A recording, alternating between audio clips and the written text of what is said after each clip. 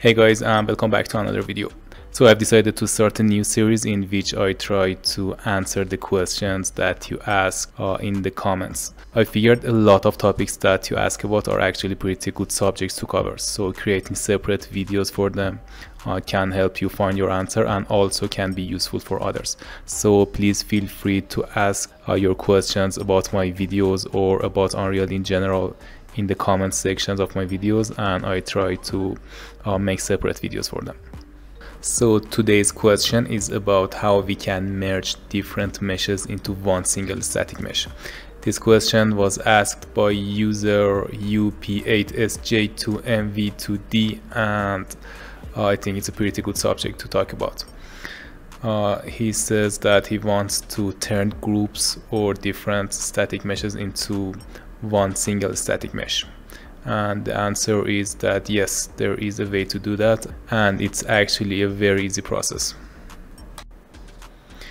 In order to demonstrate how we can merge meshes together and when we need to do that, I decided to download a model from Sketchfab and showcase the subject using this model.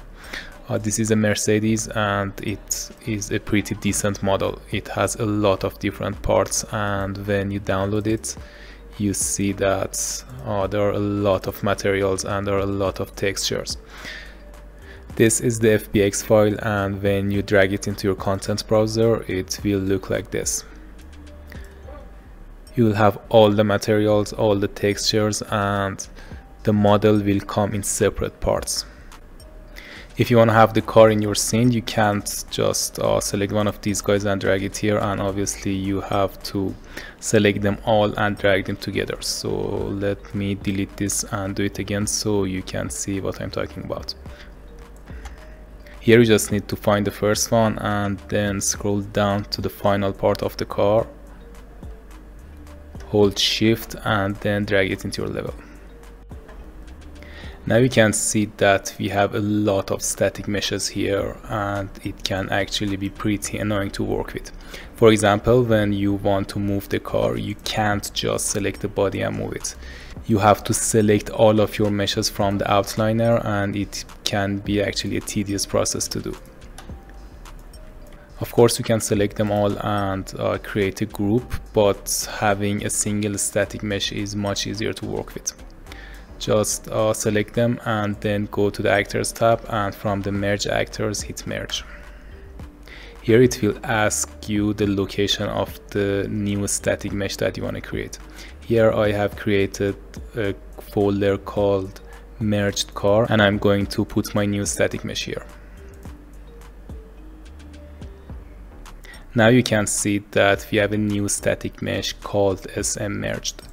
It's created by combining all the different static meshes that we had, and it has also created different material slots so we can have control over the different parts of the car, and we are able to assign different materials to it. Here I'm going to drag it to the scene, and now you can see that it's a single static mesh, and it's much easier to work with and much easier to handle. We also have a couple of settings when we want to merge our actors. For example, you can turn on nanite and create a nanite mesh when they are combined, or you can play with the light map resolution. You have the option to generate light map UVs, and there are other options that can be used based on your needs. Yeah, that's it guys, and I hope you enjoyed this video. Again, if you have any questions about my tutorials or about Unreal in general, please feel free to leave a comment below, and I'll try to make a video about it as soon as possible. Thank you guys for watching. Catch you later.